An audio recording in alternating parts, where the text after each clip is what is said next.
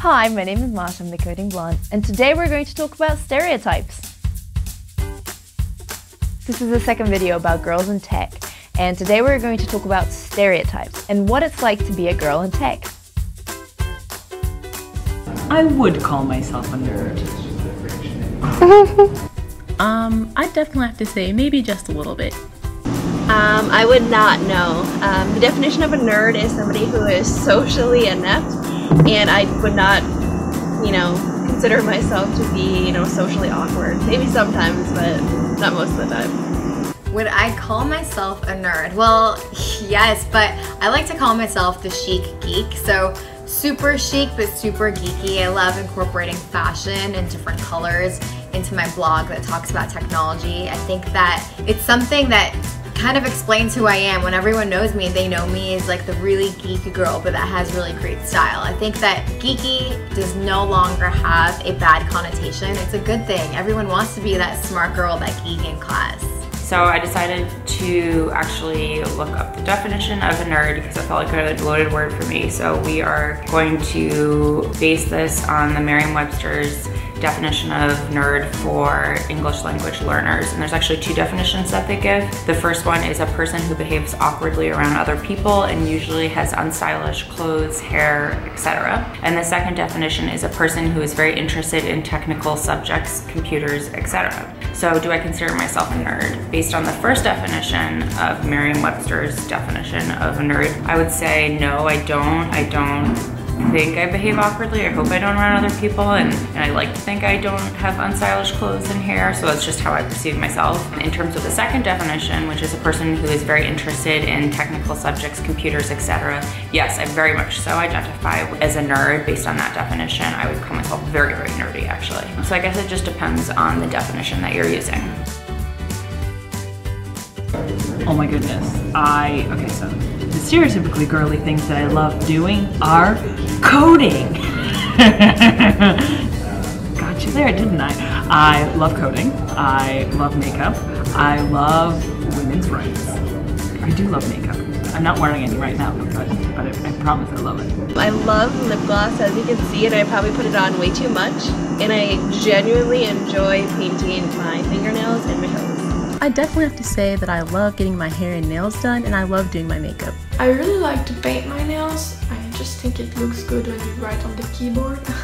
Like the color pops up, and I really like that. So that's the girly thing I do. I'd say the probably girliest thing about myself is being a cheerleader for over 10 years. I started when I was 10 years old, and I even went to an exchange year to America when I was 15 years old just to attend an American cheer team. And this plan actually worked out. I got to cheer at Shovo varsity cheer team, and we even got the chance to perform at the halftime show of the Junior Bowl in 2010. So I think being a cheerleader is actually the girliest thing about myself. What I do regularly is using lipstick, actually every day. And the first answer to that would be wearing lipstick, wearing it now. And then I get manicures and massages every once in a while after work to treat myself. I think me and my whole team are actually going to do it soon too. It's really good for your neck, and we're all staring at computer screens all day, so it's a really nice kind of way to treat yourself after a long day of work.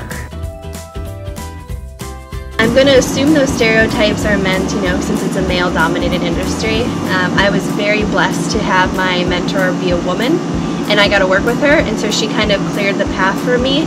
And I just learned that you really have to stand your ground and just be very respectful, because when you're respectful to others, they'll be respectful to you.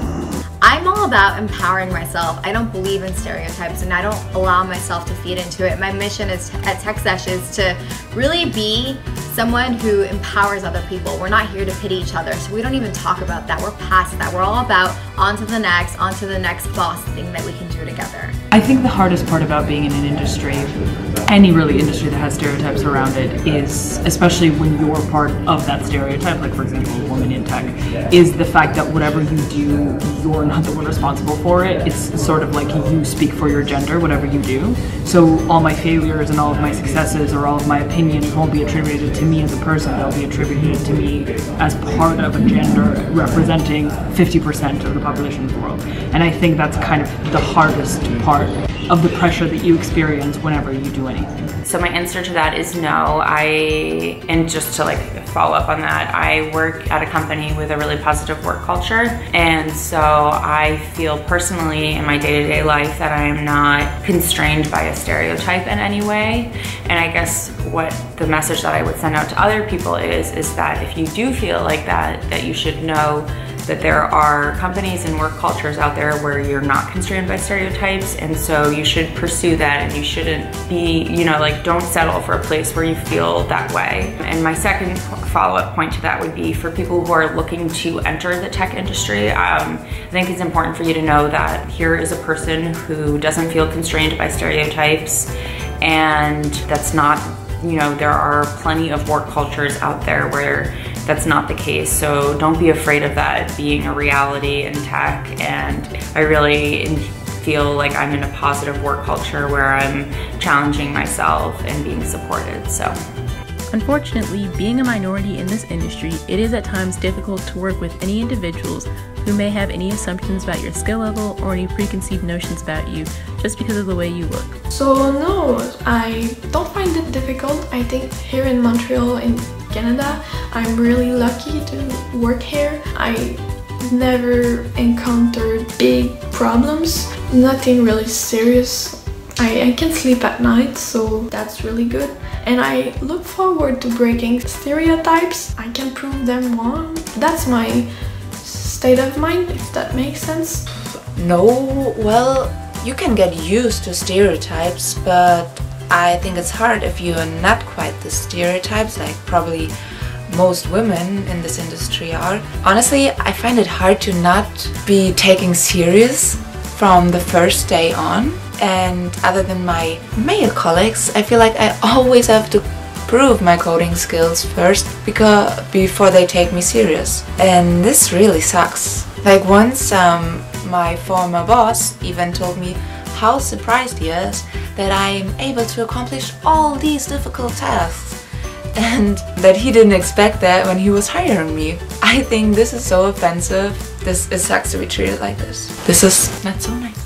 But on the other hand, I love how there is this community for girls in tech that support each other, and I think we can actually change this stereotype and make it more girly, maybe. I hope you've enjoyed this video, and don't forget to subscribe to my channel because you don't want to miss the next video where the girls will give you tips on how to learn how to code. And to follow Laura, Jessica, Brandy, Michaela, Julia, Marie, and Olga, you can find all the links to their profiles and their blogs in the description. Leave a comment, tell me about what you found the most inspirational, tell me about your experience in the industry, and of course, if you'd like to be featured in one of these videos, please let me know in the comments, via email, or via Instagram. I would love to hear your story. Bye!